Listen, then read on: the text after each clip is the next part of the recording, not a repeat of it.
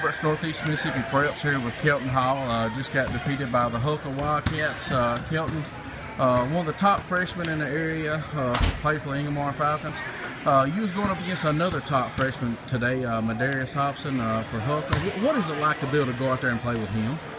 He's good. He's one of the best around here. He can put it on the floor and drive and just pull up from anywhere and make it. He's good.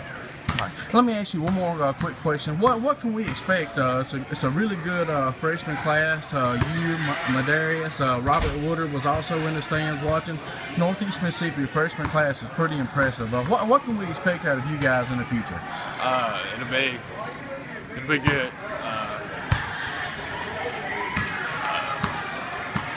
It'll be tough playing against Robert and Madarius, but it'll be good.